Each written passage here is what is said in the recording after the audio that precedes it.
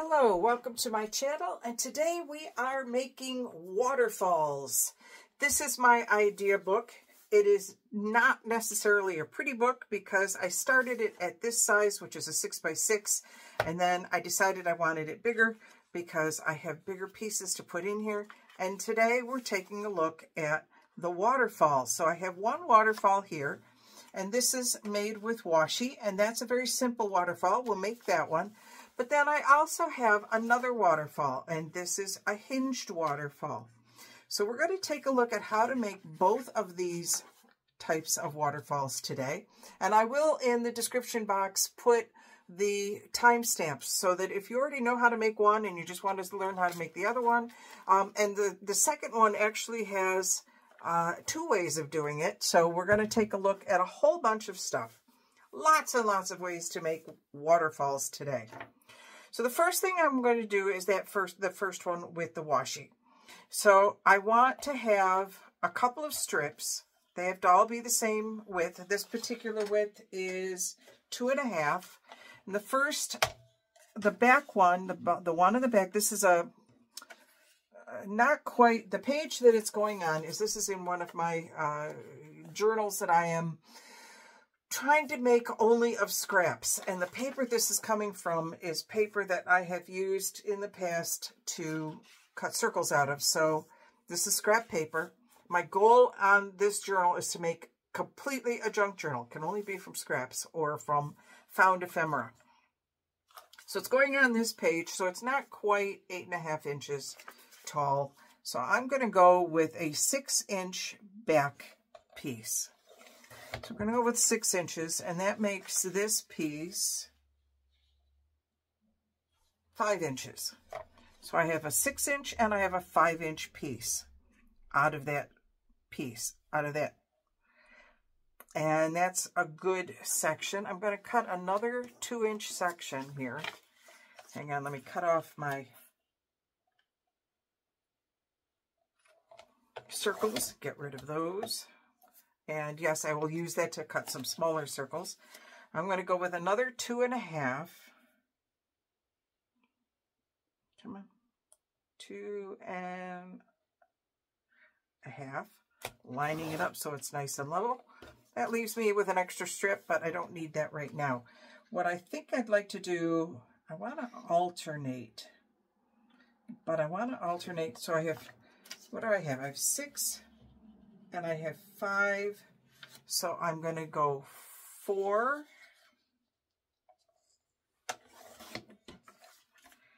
and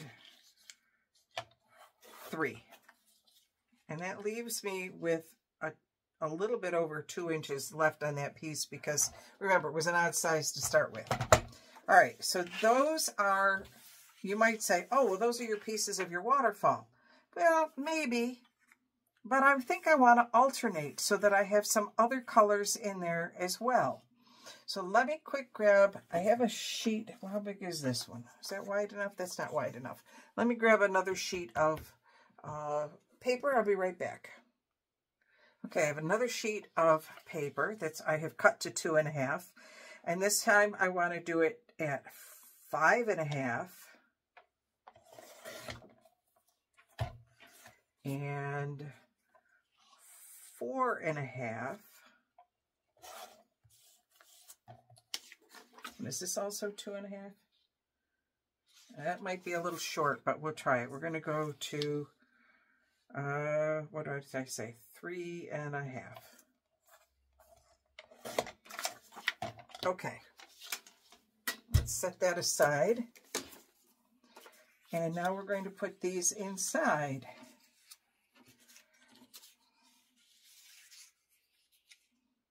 Oops, I have them backwards. So I went that one, then this one, then this one, then this one, then this one, then this one. So when I stack them, they look like this. I like that a lot. Now, there are options here. I can just staple it. That's one way to do that. I mean, when we talk about making waterfalls, there are a ton of different ways of doing this. So I could just staple it. I would put 2 staples up at the top, maybe put a big piece of washi over it to cover the staples, and stick it in the journal. I want it to be a little bit more of a flippy flop, and I don't want the staples in there. So I am going to use washi tape. And I have this very pretty butterfly and flower washi tape, which I'm going to use. Let me grab my glue book because I am going to want to glue these down. I'm going to take this, because remember, washi tape is designed to be lifted up and replaced. And the problem with that is I don't want this lifting up. This is going to be raised and lowered a lot. So I want to make sure that it is not going to move, that the tape's not going to come off. So I'm just going to tape these 2 together. Now really, I just needed to put it on the top one. I didn't need to put this one under here, because where the important place is to line it up is when I flip it over. I want to make sure everything's lined up, and then I want to take my washi tape, come on, and flip it up and over. Stop doing that. There we go. Flip it up, flip it over. Now I'm not quite level, so I do want to lift it because it was giving me trouble, so things shifted. I want that to be nice and level. There we go. Now things are cooperating. All right, I want to cut off my edges. Snip, snip. Get rid of those. And then I want to come back inside here, and I need to reinforce this part of the hinge. The washi tape becomes your hinge. Okay, so I just want to put that down and then fold it over, cut off my ends,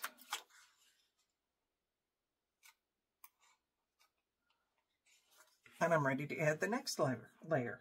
It still didn't quite come out right, but come on, off my fingers. All right. Let's see if I can shift that over, just fold it. When I folded it over, I just didn't fold it straight. Okay, adding the next layer. Now, it might be easier for you if you just simply take it to the side to add your washi. I'm going to put my washi, this is directional washi, so I want to make sure it's right side up. Not all washi has direction, but this particular one does. So I'm going to put it on there, and then I'm going to, oh, come on.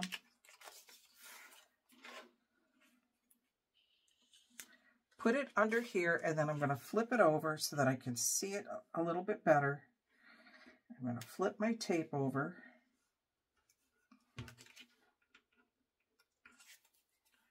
And cut off my pieces. The more you do this, the easier it becomes. Where's my, I have my washi thingy here that I have. So some of these pieces will fit onto my washi tape holder. Okay, remember, you got to go back inside and reinforce this hinge.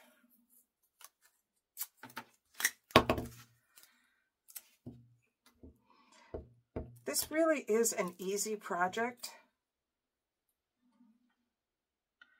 I put the tape right over the top of the other tape so that you can't, so it doesn't really show very much. And this time when you come down to make your fold, make sure that you're lined up. Just save yourself that step. And yes, it's easier if you cut these every time you do them. And then they get stuck to you. And that's why I have this tape, or have this page, so that I can get rid of that. All right, I'm going to pause the video. I'm going to add in the other pieces because it's really the same thing over and over and over again. You're just going to add your washi, and then you're going to line it up, and then you're going to fold it over So let's add the washi.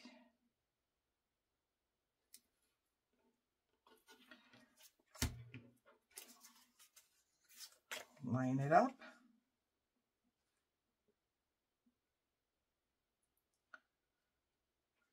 Fold it over and cut. And this is really all you do. Then you do the hinge on the inside and this piece is done. Hang on. I'm going to go ahead and pause and I will be back and show you what it looks like when it's done. Okay, I'm back putting on the last piece and I wanted to stop and make a comment about the thickness. As you add more and more layers to your waterfall, you have to be aware of how thick it is going to become. Now, I didn't use a very thick washi here. You may wish to change to a different washi or to just simply use a thicker washi to start with if you're going to do a lot of layers. This one is, as you can see, oops, becoming quite thick.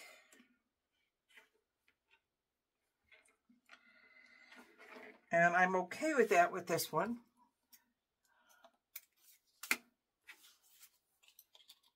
But what it means is that it's all the more important to put in your inside hinge, because you see the gap that's happening there? That is typical because you're going further over with it. So you want to make sure that you are in fact covering up that inside gap with your hinge, reinforcing it, because otherwise the only thing holding that on is a very thin piece of washi. And I'm going to cut that this way. Now, I did get a little off on my pages. That's likely to happen the more pages you add. If you're only doing 3 or 4 sheets, it's actually pretty easy. Got my washi thingy here. This will eventually, when it is full, become a, here we go, become a journal card or a cover or something. It'll become something. A Mod Podge over the top of it so that it seals it. All right, and there's my waterfall. Now I've decided to put this one actually in my time journal. This is a journal that I am working on for, yeah, no, you know what? I think I'm going to stick with my original idea. Let's go ahead and put it on that blue, because I do like it on that blue. There we go. Now you can, of course, ink your edges. If you wanted to do that ahead of time, you could do that ahead of time. If you want to just do the edges now, you can just go down along the side. And as you can see, I got a little bit off, but that's actually pretty easily fixed. Okay, and I'm only going to do that much of the outside of it. It's pretty easily fixed because I've got it lined up here now. And I'm going to take my scissors, and this spot that comes out, I'm just going to cut it down the side. Gone. Now that's all leveled up. It's a little bit off down here. There's no reason why you can't just do all of your cutting later. This piece I knew was going to be short because it was a shorter piece of paper. It was a leftover. Because what am I trying to do here? I'm using up my leftovers. All right, moving all of that aside. Now, to attach this, you could do the same. You could do this with the washi. My concern with that is with all the lifting and whatnot, it's going to come off. So what I'm going to do is go ahead and use my Fabri-Tac all over the back of this. I also do not have particularly strong paper. This is not a heavy cardstock that I'm using. You can use whatever you have available. In fact, the next one we're doing will be a slightly heavier cardstock. Okay, flipping it over, putting it down. Like I said, you can stamp on these, you can add stickers to them, you know, put something in the corner. But when you flip it up, look at all the places to write. Oops, I may have glued myself together there a little bit. So it's a good thing I'm lifting them up and checking. There. And then this is glued down, which is fine because now you have a writing surface, whereas it was really hard to write on this. So this gives you extra writing surfaces on your journal pages very easily. So that's one type of waterfall. All right, let's reset and we're going to do the hinged waterfall. Okay, I have reset. This one now is going to be the hinged waterfall. And this works better with a slightly heavier cardstock. This is a regular, typical cardstock. This particular page is a heavier cardstock. It's not as heavy as the two that look like wood. But this is the one that we're going to work on next. Because this one is going into my time journal, this is not the cover for it. This is simply the signature for it. Because this is going into here, and I apologize if you hear any beeping or backing up. We live across the street from the park, and it's May 1st when I am filming this. So on May 1st, one of the things that they do across the street is, first of all, they mow. So you may hear the mower. And then second of all, they bring in all the picnic tables. So he backs up and you've got a lot of noise with them bringing in the picnic tables. So if you hear some beeping and whatnot, that's all that's going on over there. All right, so for this one, I want to put it on, I think, this page. And, yep, I like that together. So I want this waterfall to be 4 inches wide. So this one's going to be a wider waterfall. So I'm going to cut, first of all, I'm going to cut this entire 12 by 12 sheet of paper into 4-inch strips. And we'll start with that. There. 5 by 4-inch strips. Because it's going on a full-size page, I want the back piece. Let me find my page again. I want my back piece here to be, let's see what that would come out to be. Yeah, I think I want to stick with 7 inches. So this one's going to be 7 inches, which gives me a 5-inch, which is perfect because I'm going to do wider pieces here. So I've got a 5-inch and I have a 7-inch. So I want a 3-inch with this one. 3 inches? Yes. Sorry, just double checking my math. So I have a 7-inch, a 5-inch, and a 3-inch. Now I want a 6-inch and a 4-inch, and I'm going to use the same paper because it doesn't have anything on the back, and I think it's going to be neat when you flip it up to see the 2 pieces. So this one is going to be 5 inches, and then I need a 4-inch. Did that by any chance come out to, no, I did that wrong. I need the 4-inch, which I have. So there's my 4-inch, and I need a 6-inch. So I'm going to take this, and I'm going to go with 6 inches. And then now these are 2 leftover papers that I can use for something at some other point. I want it to go in like that. And I really should have added a little bit for my hinge, but that's all right. We'll go with this. Now I'm going to use my scoreboard for this. You don't have to. You can do it however you want. But I'm going to score each of these. I want to score the hinges at, I can't see. The only problem I have with this scoreboard is that the inches are up here and the centimeters are down here, and I'm an inch person, so I'm constantly working way up at the top. And I want to put these here, And then I want to score them at 1/2 inch. Now, I'm sure that did not go through all of them. That's fine.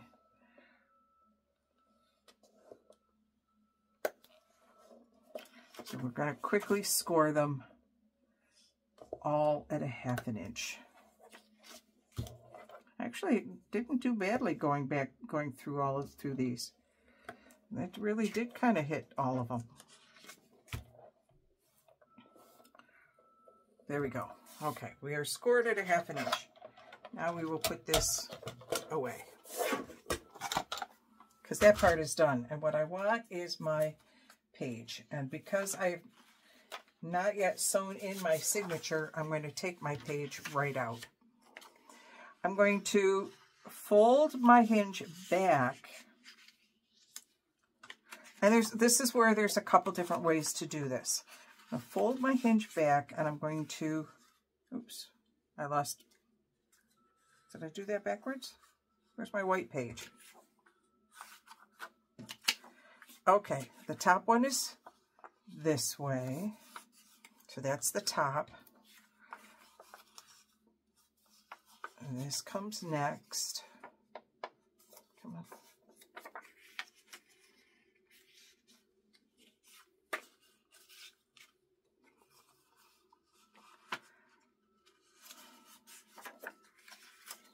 See, it's growing quite nicely. I just folded this one backwards, that's all. I want that one to go this way, and then there we go. All right, if I did these with different patterns, it would be easier. So now what I've done is I've hinged them all, and I have nested them. They're all nested in there together. What I like about this is that now when I flip it, you know, they're all going to be, oops. Why is that one different? Oh, that makes sense, because you put the two faces to side, like that. Okay. All right. See? All right. I got it. Okay. So now what I want to do is glue all my hinges together. But I want to do this one at a time. So I'm going to put a strip of glue here, if I can get my glue to come out. And I'm going to glue this hinge to this hinge. I'm going to make sure that things are lined up. Okay, nice and lined up. Then I'm going to glue this hinge. I'm sure you're already beginning to see how this is going to work. To this hinge.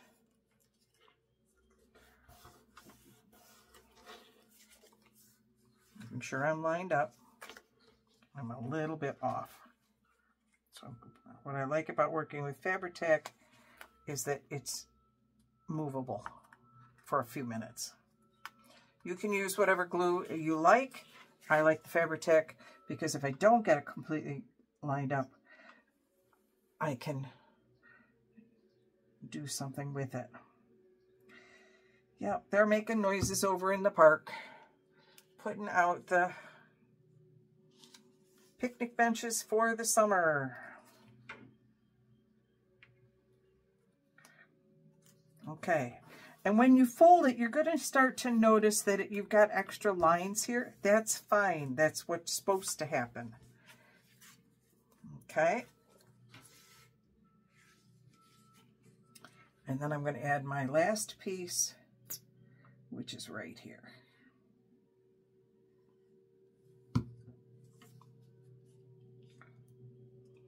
Now, I don't like doing this with too many more pages than this, because it gets really bulky. It can get very bulky. And you know what? To the point where I'm not sure that this is really where I want this. I'll just put that in upside down. Yep, I put that in upside down. Okay, come over here, get in the light. Nope. Just double checking before I put this in. I obviously have been starting to work on this. I kind of like that better.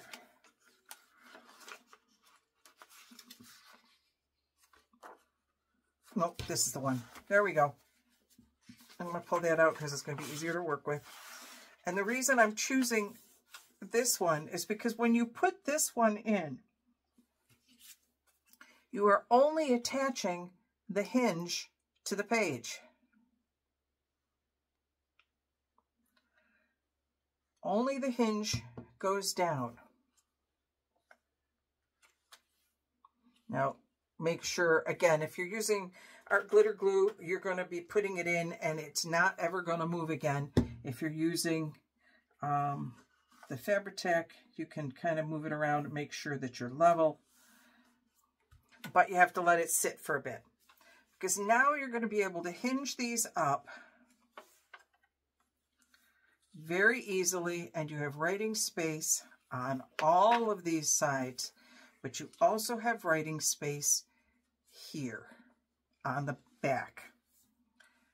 So you have writing space everywhere. Now what you might want to do to cover that up, make it look a little pretty, I'm going to grab that same washi that I was using. And my glue book, sorry for the reach in front of the camera like that. I can't get some, there it goes.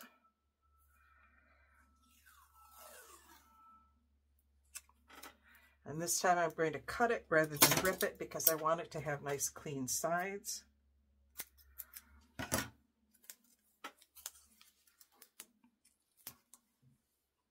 There we go. Oh, maybe.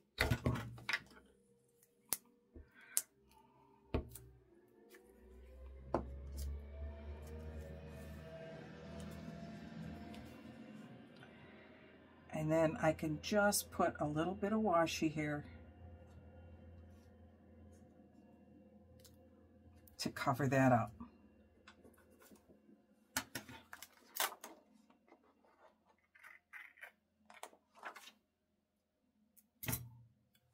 What goes on my page? So now, when I put it in the journal,